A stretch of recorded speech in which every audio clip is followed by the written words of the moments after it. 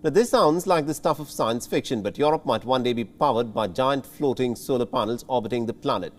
The European Space Agency has unveiled a plan to capture the sun's energy in space and beam it back down to Earth. The scientists aim to construct a 2-kilometer-long solar space farm that can generate as much energy as a nuclear power plant. Now, the farm will orbit almost 36,000 kilometers above the Earth. And the technology is still in the preliminary testing phase, and the European scientists have got high hopes, and they're hoping that this, of course, will change their life. Solar power is one of the best sources of clean energy, but it's currently held back due to a few limitations, and panels can only harness power in the daytime. And even then, much of the sunlight is absorbed by the atmosphere on its way to the Earth's surface.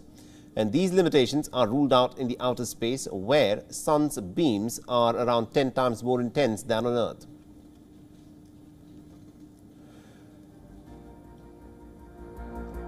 Now, the European Space Agency has partnered with the European multinational aerospace corporation Airbus, and it is trying to develop a wireless power transmission. The transmission will capture sunlight and also beam it down to the planet. The technology is similar to the transmission that is used by television and communication satellites every day.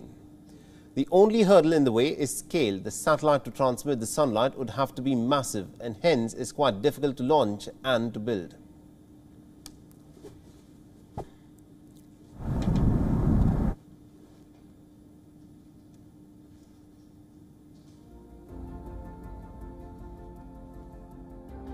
WION is now available in your country. Download the app now and get all the news on the move.